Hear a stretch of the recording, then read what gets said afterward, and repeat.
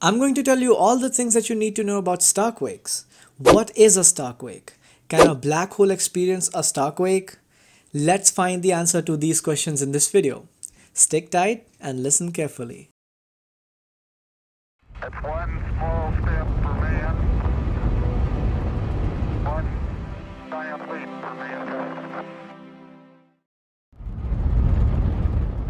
If you are a curious person, just like me, and you want to learn more about black holes, space and all that space stuff, start now by subscribing and clicking the bell so that you don't miss anything. Now let's start. Basically, in astrophysics, a starquake is just like an earthquake, but it is much more disastrous than an earthquake.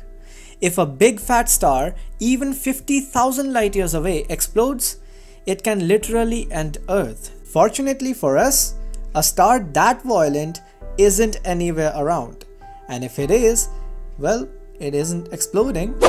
In a starquake, a neutron star experiences shivering, just like when we shiver during winters. Why does it shiver? Now that's the question. It shivers because it has uneven matter that needs to be distributed evenly. When that happens, neutron stars release gravitational waves, and those gravitational waves travel exactly at the speed of light. So the speed of gravitational waves is equal to the speed of light. Point to be noted. Another important point to be noted here is that only neutron stars can experience starquakes. Magnetars and pulsars are two types of neutron stars that experience starquakes. And so a black hole cannot have a starquake because it is a black hole and not a neutron star. For this simple reason, if a neutron star, let's just say 150 light years away, experiences a starquake, shock waves would hit us in 150 years because speed of light is equal to the speed of gravitational waves.